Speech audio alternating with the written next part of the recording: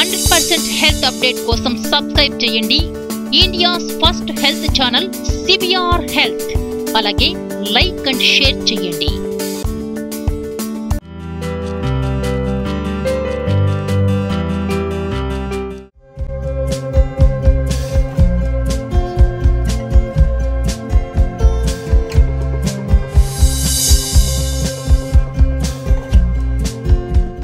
Kidney సంబంధ ఆరోగ్య సమస్యలకు సంబంధించిన అపోహలను తొలగించడానికి ఇవాళ డాక్టర్ స్టాక్లో మనతో పాటు ఉన్నారు నిమ్స్ విభాగానికి చెందిన senior most doctor and professor doctor Shri Bhushan రాజు గారు. ఆయన్ని అడిగి మరిన్ని వివరాలు తెలుసుకుందాం. నమస్కారం డాక్టర్ గారు. నమస్తే అమ్మ. కిడ్నీ డిసీజెస్ వల్ల వచ్చే రిస్క్ అధికంగా ఉంటే దాన్ని తగ్గించుకునేదానికి ఎటువంటి జాగ్రత్తలు తీసుకోవాలి అంటారు? ప్రతి జబ్బు కూడా ప్రాణాంతకమైనదిగా కనిపించదు. చాలాసార్లు ప్రారంభ దశ మారుతున్న కొద్దీ రకరకాలుగా ముందు వెళ్తున్న కొద్దీ అందులో కొన్ని మార్పులు చేర్పులు వచ్చేసిన తర్వాత శారీరకంగా కొన్ని ధర్మాలు దెబ్బతింటాయి. అంటే కేవలం ఒక అవయవం తనొక్కటి ఒంటరిగా పనిచేయదు. అలా అని చెప్పి తనకు తానుగా పనిచేసుకుంటూ కూడా పోదు. అది పనిచేయాలనుకుంటే మిగతా అవయవాల సహకారం కావాలి. మిగతా అవయవాలకు సైతం దీని సహకారం కావాల్సి వస్తుంది. శరీరంలో అన్ని అవయవాలు సహకరించుకుంటాయి కాబట్టి శరీరం ఒక రకమైనటువంటి ఒక ధర్మాన్ని నిర్వర్తిస్తూ ఉంటాయి, చక్కగా మనకు సహాయం చేస్తూ ఉంటాయి. ఎప్పుడైతే ఒక అవయవం దెబ్బతిన్నప్పుడు అది తను చేయాల్సిన పనులు దెబ్బతింటాయి, ప్లస్ అది వేరే వాళ్ళకి చేయాల్సిన సహాయం చేయకపోగా అవి సైతం దెబ్బతింటాయి. లేదా ఇది చేసినటువంటి చెడు ధర్మాల వల్ల అది బహుశా అవయవాలు అవి కూడా పాడైపోయే అవకాశం ఉంటుంది. ఇలా రకరకాలుగా ఉంటుంది. అన్ని అవయవాలు దాదాపుగా కిడ్నీ మీద ఆధారపడి ఉంటాయి. కిడ్నీ అనేది శరీరం లోపల ఒక శుభ్రతకు సంబంధించినటువంటిది. అంటే శరీరం శుభ్రంగా పెట్టడానికి, రక్తంలో ఎటువంటి చెడు పదార్థాలు మోతాదు మించి ఉండకుండా, ఎందుకంటే రక్తంలో అన్ని స్రవించబడుతూ ఉంటాయి కదా, చెడు పదార్థాలన్నీ రక్తంలోకి వస్తూ ఉంటాయి. వాటిని తీసుకెళ్ళి రక్తాన్ని శుభ్రం చేసి మళ్ళీ తిరిగి మన రక్తాన్ని పంపిస్తూ ఉండాలి. అలాగే సుమారు రోజుకి 200 లీటర్ల రక్తాన్ని కిడ్నీ శుభ్రం చేస్తూ ఉంటుంది. అంటే అదేం ఆషామాషి కాదు. ప్లస్ దానికి ఒక విచక్షణ కూడా ఉంది. ఏది కావాలి, ఎంత కావాలి, ఏది ఆకూడదు, ఏది తీసుకోకూడదు, ఏది పట్టించుకోకూడదు, ఏది మనం నిజంగా చేనుకి పెట్టేయాలి.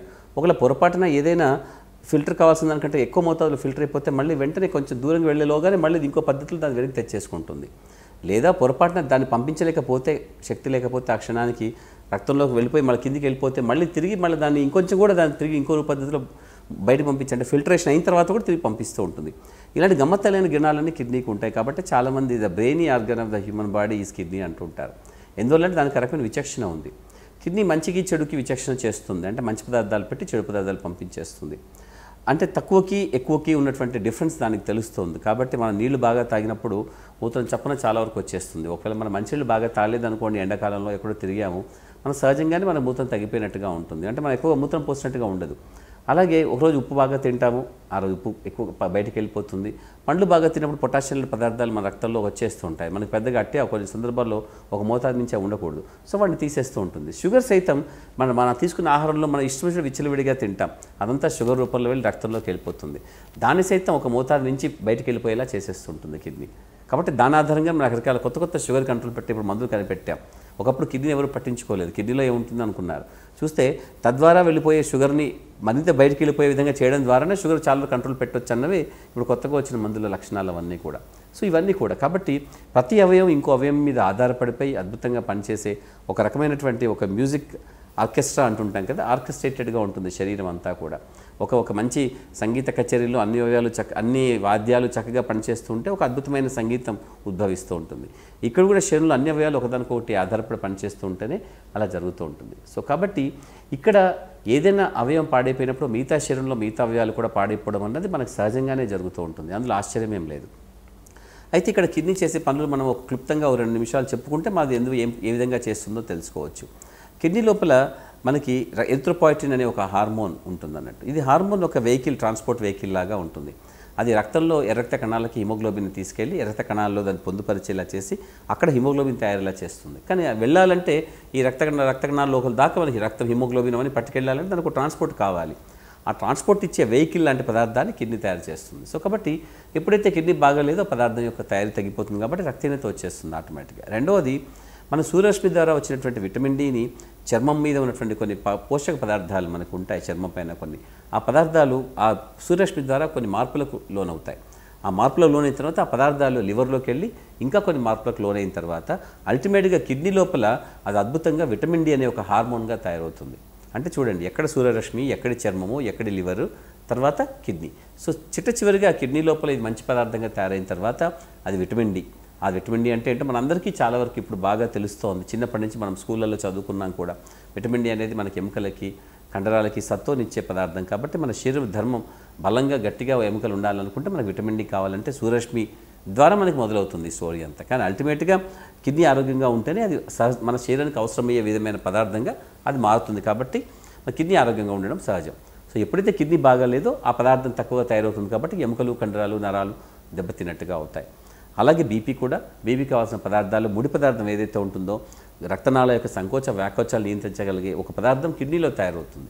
సో కాబట్టి ఎప్పుడైతే ఇది కిడ్నీ బాగా పనిచేయటం లేదో ఆ పదార్థం కొంచెం ఎక్కువగా తయారయ్యే విధంగా తయారవుతుంది కాబట్టి రక్తనాళాలు కుచించిపోయి బీపీ బాగా పెరుగుతుంది.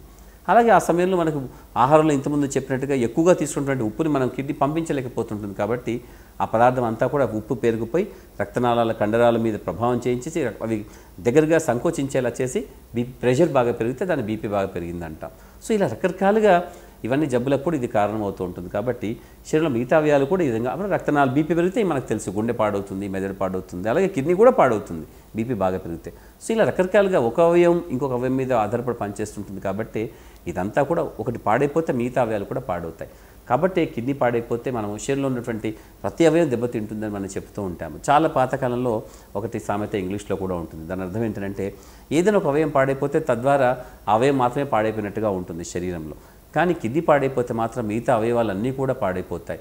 ఏవి? ఆ కండరాలు బలహీనతను అంటే బలాన్ని కోల్పోతాయి, ఆ గ్రంథులన్నీ కూడా కుచించుకుపోతూ ఉంటాయి, ఆ రక్తం పెగిలిపోతూ ఉంటుంది, శరీరం అంతా కూడా ఇది శరీరం కాదు అనే విధంగా తయారవుతుంది అని చెప్పగలిగే ఒక సామెత పాతకాలంలో ఉండేదన్నట్టు. అంటే కిడ్నీ యొక్క పనితనం ఎంత అద్భుతంగా ఉంటుంది, కిడ్నీ పాడైపోతే శరీరం ఏ విధంగా పాడైపోతుంది అని చెప్పడానికి ఉదాహరణగా మనం ఇవన్నీ చెప్తూ ఉంటాం. సో కాబట్టి ఏ అవయవం పాడైపోయినా కూడా మిగతా అవయవాలు పాడైపోతూ ఉంటాయి. కిడ్నీ పాడైపోయినప్పుడు సాధారణంగా బీపీ బాగా పెరిగినా లేకపోతే రక్తహీనత వస్తుంది కాబట్టి గుండె కండ బలహీనం అయిపోతుంది కాబట్టి వాళ్ళకి గుండె జబ్బులు వచ్చే అవకాశం ఎక్కువగా ఉంటుంది. అలాగే కిడ్నీలో మాత్రమే బీపీ బాగా పెరిగించేలా ఉన్న పదార్థాలు ఉంటాయి కాబట్టి కిడ్నీ జబ్బున వాళ్ళకి తప్పనిసరిగా బీపీ బాగా పెరుగుతుంది. బీపీ బాగా పెరిగితే కిడ్నీలు పాడవడమే కాదు మిగతా కూడా పాడవుతూ ఉంటాయి, హార్ట్ బ్రెయిన్ లాంటివి కూడా. సో వాళ్ళకి రక్తనాళాలు మెదడులో చిట్లడం కానీ మెదడు జబ్బు రావడం కానీ పక్షవాతం రావడం కానీ జరుగుతూ ఉంటుంది. అలాగే రక్తహీనత వల్ల మనకి శరీరంలో అన్ని అవయవాలు పాడైపోయి జీవరసాయన ప్రక్రియలన్నీ కూడా దెబ్బతింటూ ఉంటాయి. కండాలు బలహీనమవుతాయి, ఎముకలు బలహీనమవుతాయి, నరాలు దెబ్బతింటూ ఉంటుంది. శరీరం అంతా కూడా ఒక రకంగా నిస్సత్తువ నిస్త్రాణ వచ్చేసి బలహీనం అయిపోతుంటుంది. కాబట్టి చాలామంది చనిపోవడానికి ఆస్కారం అవుతూ ఉంటుంది. రోగనిరోధక శక్తి తగ్గి రకరకాల ఇన్ఫెక్షన్స్ వస్తూ ఉంటాయి. లివర్ పాడైపోతుంది కాబట్టి మన శరీరంలో మనం తీసుకుంటే ఆహార పదార్థాలు సరళీకృతం చేయబడవు కాబట్టి ఆహారం అంతా వృధా అయిపోతూ శరీరం ఉపయోగించుకోలేని దుస్థితి వస్తూ ఉంటుంది. సో కాబట్టి ఇటువంటి అనేక జరుగుతాయి. కాబట్టి కిడ్నీ పాడైపోయినప్పుడు శరీరం మొత్తం కూడా పూర్తిగా పాడైపోయి శరీరం ఒక రకమైనటువంటి తన సహజత్వమైన ధర్మాన్ని కోల్పోతుంటుంది. కాబట్టి వాళ్ళు చాలా కష్టపడుతూ ఉంటారు. సో కాబట్టి వీటన్నింటినీ కేవలం ఒక డయాలసిస్ రూపంలోనో ట్రాన్స్ప్లాంటేషన్లోనో బాగా చేయడం అన్నది చటక్కున జరిగిపోయే అంశం కాదు. మధ్యలో మనం అంతా కూడా చాలా పాడైపోయిన తర్వాత చూస్తాం. ట్రీట్మెంట్ మనము కిడ్నీ జబ్బు వచ్చిన ఒక 10 ఏళ్లకు మొదలు పెట్టామనుకోండి, 10 ఏళ్లలో వాళ్ళకి ఆ జబ్బు ద్వారా వచ్చినటువంటి రకరకాల పదార్థాలు శరీరాన్ని ఎంతగా కొనారిలేలా చేస్తాయనంటే ఏదో డయాలసిస్ మొదలు పెట్టగానే మళ్ళీ ఒక క్షణంలో మీరు డాక్టర్ గారు మీరు నన్ను 4 నెలలుగా మీరు అడుగుతున్నారు డయాలసిస్ చేసుకోమని, అయినా నాకు అప్పుడు నేను వద్దన్నాను కానీ ఇప్పుడు మనసు మార్చుకున్నానండి, ఇప్పుడు మీరు చెప్పినట్టే విందాం అనుకుంటున్నాను, ఇప్పుడు నాకు డయాలసిస్ స్టార్ట్ చేయండి అని అంటారు. సరే అప్పుడు మనం చాలా ఆలస్యంగా డయాలసిస్ స్టార్ట్ చేసిన తర్వాత వాళ్ళు అదేంటండి డాక్టర్ గారు మీరు బాగుంటుందని చెప్పారు, నేను డయాలసిస్లో 5-6 చేసుకున్నాను ఇంకా బాగా కాలేదు కదా అంటారు. అంటే బోల్డ్ని సంవత్సరాల పాపాన్ని కేవలం ఒకరోజు గంగలో దూకగానే మనకు వెంటనే ప్రక్షాళన కాదు కదా. ఆ విధంగానే చాలా సంవత్సరాలుగా పెరిగిపోయినటువంటి చెడుని విషయాన్ని అంతా కూడా మనం ఏదో కాసింత 1-2 సెషన్లు డయాలసిస్ చేయగానే వెంటనే శుభ్రమైపోయి వాళ్ళు చాలా బాగా అయిపోయి లేచి పరిగెత్తుతారు, కోమాలో ఉన్నా కూడా అని చెప్పి అనుకోవడం అనేది జరగదు అక్కడ. అంటే ఇటువంటి ఒక రకమైనటువంటి నాటకీయ పరిణామాలని వాళ్ళు ఊహిస్తూ ఉంటారు, ఇలా జరుగుతుంది ఇలా బాగైపోతుంది అలా అనేసి. కానీ జబ్బులు అంత సునాయాసంగా మనకి మాటకి లొంగేవి కాదు. ప్రకృతి కంటే మనిషి ఎప్పటికీ కూడా గొప్పవాడు కాలేరు ఎప్పటికీ కూడా. ఎందువల్ల అనంటే ప్రకృతి ధర్మంగా ఉన్నటువంటి మన శరీర ధర్మాలను మనం పాడు చేసుకున్న తర్వాత కృత్రిమంగా మనం కొన్ని వాటిని మంచి చేసుకునే అవకాశం ఉంటే ఉండవచ్చుగాక. అది మందుల రూపంలో కావచ్చు, రకరకాల యంత్రాల రూపంలో కావచ్చు. ఇప్పుడు కిడ్నీ ఫెయిల్ అయితే దాన్ని మెషిన్తో డయాలసిస్ చేసుకున్నట్టుగా, బీపీ పెరిగితే మందులతో కంట్రోల్ పెట్టినట్టుగా, షుగర్కి మనం ఇన్సులిన్ రూపంలో టాబ్లెట్ రూపంలో షుగర్ కంట్రోల్ పెట్టుకున్నట్టుగా అలా చేయడం సాధ్యమవుతుంది. అంతేగాని పూర్తిగా ప్రత్యామ్నాయాన్ని సృష్టించేసి ఇంకొక అద్భుతమైన సృష్టి చేసేంత విశ్వామిత్రులు డాక్టర్లు అవుతారని ఎప్పటికీ సాధ్యం కాదు. సో మనిషి సహజత్వాన్ని కోల్పోయి అవయవాలు పాడైపోవడం అనేది ప్రతి జబ్బుకి కుదురుతుంది. ముఖ్యంగా శరీరాన్ని మొత్తాన్ని ఇన్ఫ్లుయెన్స్ చేయగలిగే కొన్ని ఇటువంటి జబ్బులు. అయితే బ్రెయిన్ లాంటివి మనకు బ్రెయిన్లో ఒక చిన్న బ్లడ్ క్లాట్ ఒక చిన్న బొట్టు బిళ్ళంత చుక్క మాకు పడింది అనుకోండి బ్రెయిన్లో, ఒక శరీరం మొత్తం కూడా ఒక భాగం అంతా కూడా మొత్తం పాడైపోతుంది, పెరాలసిస్ వచ్చి పాడైపోతుంది. గుండె లోపల కండలో ఒక చిన్న మూల, ఒక చిన్న రక్తం గడ్డగట్టింది అనుకోండి, ఒక కండ కాసిన్ని ఫైబర్లు అక్కడ పాడైపోయాయి అనుకోండి, ఆ గుండె పంపింగ్ నెమ్మదిగా గ్రాడ్యువల్గా తగ్గిపోతూ ఉంటుంది. దాన్ని హార్ట్ అటాక్ అంటాము. మనకు తెలిసి ఎంత కష్టంగా ఉంటుందో. ఏదైనా శరీరంలో ఒక చిన్న చిటికల వేలు మనకి గోరు నొప్పి పెట్టినా, గీచుకుపోయినా మనకు నొప్పి పెట్టేస్తూ ఉంటుంది. ఒక చిన్న రక్తనాళం ఎక్కడో పాదం చివర రక్తనాళం బ్లాక్ అయిపోయినా కూడా అక్కడ మొత్తం గ్యాంగ్రీన్ అయిపోయి ఆ వేలు తీసేయాల్సిన అవసరము, కొన్నిసార్లు కాలు తీసేయాల్సిన అవసరం వస్తుంది. శరీరం అంతా కూడా ఒకే ఒక పద్ధతిలో భిన్నంగా అద్భుతంగా పనిచేస్తూ ఉంటుంది. అయితే డాక్టర్లు రకరకాలుగా ఉంటారు. అంటే ఇంత పెద్ద శరీరాన్ని చదవడం అనేది ఒక మనిషికి సాధ్యం కాదు, ఒక శాస్త్రీయతకి ఆపాదించడం ఒక వ్యక్తికి సాధ్యం కాదు. కాబట్టి మనం రకరకాలుగా శరీరాన్ని మొత్తం ఏ డాక్టర్కి ఆ డాక్టర్ విభజించుకుంటాం. కానీ శరీరం మాత్రం అలా ఉండదు. ఇక్కడ కొత్త ఉన్నటువంటి మోడర్న్గా ఉన్నటువంటి మెడిసిన్లు ఏమవుతుందంటే చాలామంది డాక్టర్స్ ఎవరికి వాళ్ళ అవయవాలను జాగ్రత్తగా చూడాలి. అంటే గుండెవాళ్ళు గుండె, కన్నువాళ్ళు కన్ను, పన్నువాడు పన్ను, కిడ్నీవాడు కిడ్నీ, చర్మంవాడు చర్మం చూసుకుంటున్నారు. కానీ శరీరం అంతా కూడా ఒకే విధమైనటువంటి ఒక పదార్థము, ఒకే పదార్థంలా ఉంటుంది. దానికి రకరకాల భిన్న స్వభావాలు, స్వరూపాలు ఉన్నప్పటికీ కూడా ఒకేలా ఉన్నటువంటిది అనుకోవడం అనేది చాలామంది చేయటం లేదు. కాబట్టి మనకి శాస్త్రీయత ఎక్కడో మనకి లోపిస్తున్నట్టుగా కనిపిస్తోంది. అది మనకి పేషెంట్స్ చాలా ఆలస్యంగా వెళ్తారు డాక్టర్ దగ్గరికి. డాక్టర్లు చూసుకోవడంలో వాళ్ళకి ఫస్ట్ వాళ్ళది అవయవం చూసుకోవాలి కాబట్టి అలా చూస్తూ ఉంటారు. ఇప్పుడు కిడ్నీ ప్రాబ్లం ఉన్నవాళ్ళు కొన్ని రోజుల తర్వాత గుండె జబ్బుతో చనిపోయారు అనుకోండి, దానికి ఎవరిది తప్పు, ఏ విధంగా చూసుకోలేకపోయామని చెప్పడం అనేది సాధ్యం కాదు. చాలా ఏళ్ళుగా గుండె ప్రాబ్లం వచ్చేసి డాక్టర్ దగ్గరికి వెళ్తున్నటువంటి వ్యక్తి సడన్గా ఒకరోజు డాక్టర్ మీకు కిడ్నీ బాగాలేదండి అని చెప్పినప్పుడు, వాళ్ళు డాక్టర్ దగ్గరికి వెళ్ళండి కిడ్నీ డాక్టర్, వాళ్ళు కిడ్నీ డాక్టర్ దగ్గరికి వచ్చినప్పుడు కొన్ని సంవత్సరాలుగా మీ కిడ్నీ బాగాలేదని చెప్తే నేను గుండె డాక్టర్ దగ్గర చూపించుకుంటూనే ఉన్నాను కదా, నాకు అప్పుడెందుకు చెప్పలేదు అనడం అనేది మనం సాధారణంగా వింటూ ఉంటాం. ఒక 10 ఏళ్ళుగా నేను డయాబెటీస్ డాక్టర్ దగ్గరికి వెళ్ళానండి, నా కిడ్నీ బాగాలేదని చెప్పి ఇప్పుడు చెప్పారు, ఇప్పుడు మీరు ఆల్రెడీ 60% పోయింది అంటారేంటి అని అడుగుతూ ఉంటారు. అంటే 60% పోకంటే మొదటి శాతం 1% కూడా చెప్పొచ్చు కదా అనేసి. శాస్త్రీయంగా మనకు అలాంటి కొన్ని సాధ్యం కాదు. పరీక్షల రూపంలో మనకు ఉన్నటువంటి పరీక్షల్లో ముందే బాగా కనిపెట్టడం అనేది సాధ్యం కాదు. ఒక మనిషిని కాసింతలో ఏదైనా అయిపోతుందని చెప్పడం అనేది శాస్త్రీయంగా ఊహించడం సాధ్యమవుతుంది, కానీ దాన్ని ఆపివేయడం అనేది సాధ్యం కాదు. ఇప్పుడు ఇలాగే వరదలు బీభత్సాలు వస్తాయని చెప్పి ఊహించగలుగుతాం. ఇప్పుడు సునామీ సైతం మనం ఊహించగలుగుతున్నాం, కానీ సునామీని మనం ఆపలేకపోతాం. సో శాస్త్రీయంగా కూడా ఒక మనిషికి జబ్బు వచ్చే అవకాశం ఉంటుందని మేము చెప్పగలుగుతాం. ఇప్పుడు తల్లిదండ్రులకు వచ్చిన జబ్బుల ఆధారంగా పిల్లలకు మీకు వస్తాయి మేము చెప్పగలుగుతాం, కానీ రాకుండా చేయగలమని సాధ్యం కాదు. ఈ డయాబెటీస్ ఉన్నటువంటి వారికి నీకు హార్ట్ అటాక్ వచ్చే అవకాశం ఉంటుంది అని చెప్పగలుగుతాం, ఆపడం సాధ్యం కాదు. సో స్మోకింగ్ 20 ఏళ్ళు చేసిన తర్వాత నీకు క్యాన్సర్ వచ్చే అవకాశం ఉంటుంది అంటాం, కానీ ఏదైనా మంది ఇచ్చేసి క్యాన్సర్ రాకుండా చూడండి అంటే సాధ్యం కాదు. మరి 20 ఏళ్ళుగా చేసిన స్మోకింగ్ అంతా ఏం కావాలి? సో ఇట్లాంటి రకరకాలుగా ఉంటుంది. కాబట్టి శరీరంలో ఒక ధర్మం ఎప్పుడు మారుతూ ఉంటుంది ఒక అవయవం పాడైపోయినప్పుడు. కాబట్టి ఇంకొక అవయవం మీద ఆధారపడి ఉంటుంది. కాబట్టి ఏదైనా ఒక అవయవం పాడైపోతే శరీరం మొత్తం పాడైపోతుంది. సో కాబట్టి కిడ్నీ లాంటి పెద్ద అవయవం పాడైపోయిన తర్వాత శరీరంలో మిగతా అవయవాలని పాడైపోతాయి. కాబట్టి వాళ్ళు శారీరకంగా మంచిగా ఉండలేని చెడ్డ స్థితిలో కనపడుతూ ఉంటారు మనకి. డాక్టర్ స్టాక్ నెఫ్రాలజీ కార్యక్రమంలో చిన్న బ్రేక్ తీసుకుందాం.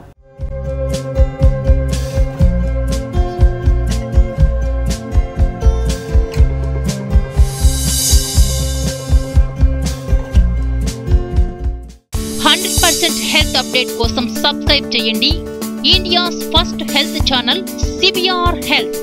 అలాగే లైక్ అండ్ షేర్ చేయండి.